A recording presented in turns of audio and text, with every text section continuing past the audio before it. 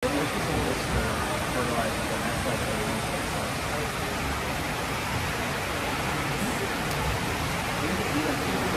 mention farming, you probably don't think of fish, but fish farming, or aquaculture, accounts for nearly half of all the seafood consumed globally. Tilapia, bass, and catfish, like the ones you see here, are three of the more popular crops raised by fish farming. The sustainable system we're using here recycles the water in the tanks. As a result, we're able to save millions of gallons each year. Our small fish farm produces nearly 5,000 pounds of fish each year to serve at restaurants around Walt Disney World. Innovations like this one can play an important role in our efforts to produce bountiful harvests and still protect natural resources.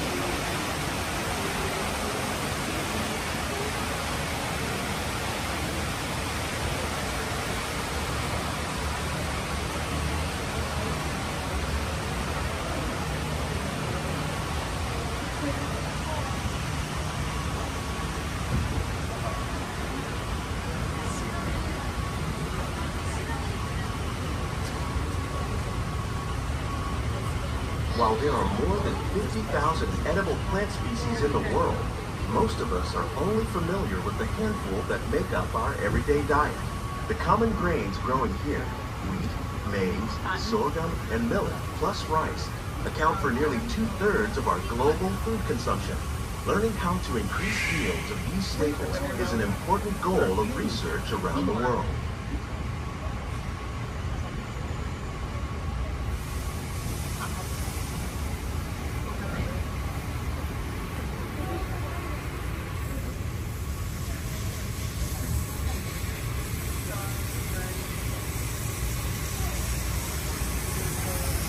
These plants are definitely on their way up.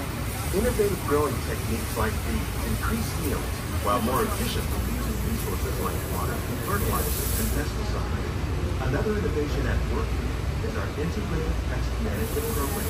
By populating our greenhouses with beneficial insects that prey on harmful pests like aphids and flies, we are significantly reducing our reliance on conventional pesticides.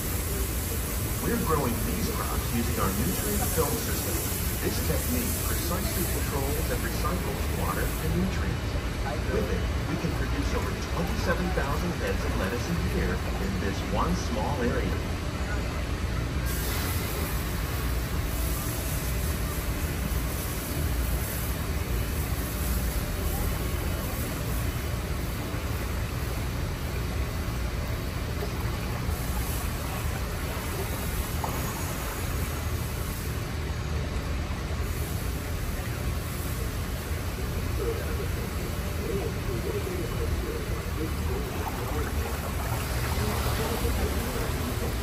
Some of our best ideas have been inspired by nature, like these fruits and vegetable trees.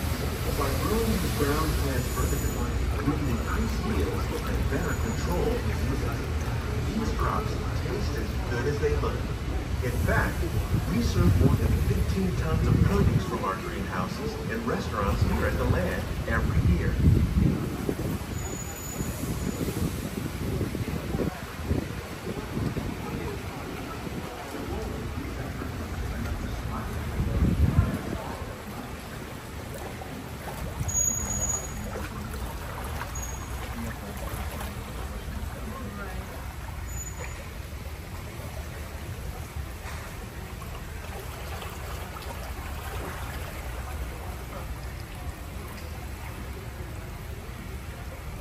The future of agriculture may include innovative ideas like this vertical growing system.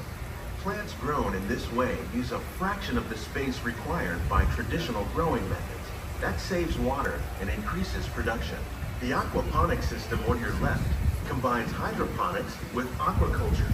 The fish provide a natural source of fertilizer for the plants, and the plants help keep the water clean for the fish. It's another great way to produce more while using less. In our lab, Epcot scientists are working with the U.S. Department of Agriculture on a number of innovative projects.